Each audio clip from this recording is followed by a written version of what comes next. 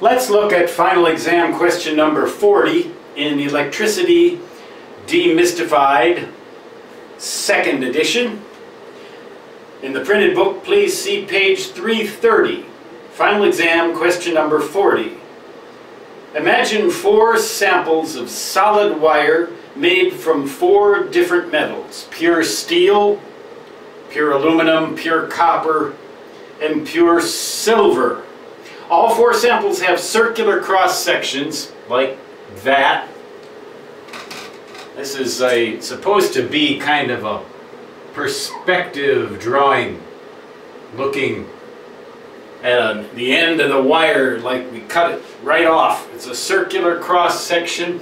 All 4 of these pieces of wire have the same cross-sectional diameter, circular cross sections, and they are solid material. Which of these 4 will have the lowest resistance per unit length? Well, you need to maybe memorize a little something here, and I know that's a bad word for some people, but here's a good thing to know. The best known conductor of common materials at ordinary room temperature that we know of, that we have available to us in any quantity at all, is silver. Pure elemental silver. That is indicated in chapter 9 of this book under the subtitle Wire Conductors. If you have the printed edition, it appears on page 192.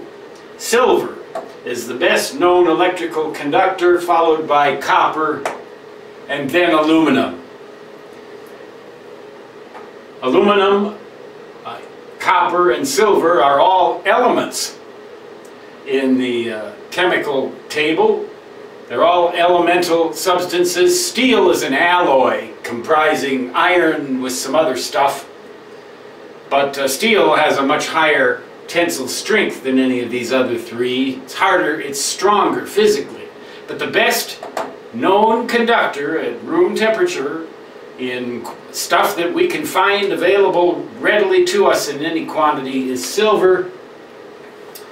So that, in this particular case, is choice